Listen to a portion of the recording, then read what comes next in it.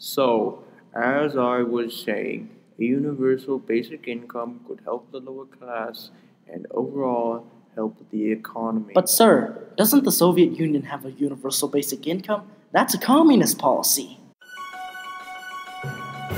Tonight at 6, shocking discovery. A university professor, communist? I need you to follow the professor and see if the claims of him being a filthy commie are true.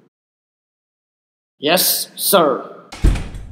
Sorry, but I'm going to have to fire you. We cannot have a commie for a staff. It's bad press and bad for business. I'm not a communist. I was just discussing how a universal basic income could help. Sorry, sir. I just can't keep you. Goodbye.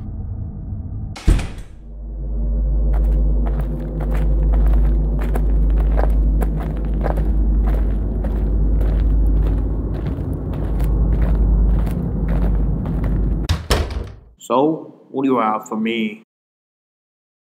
Sir, we have found compelling evidence that the professor is not communist. I don't have a home. I don't have a job. Nobody likes me. My life is ruined.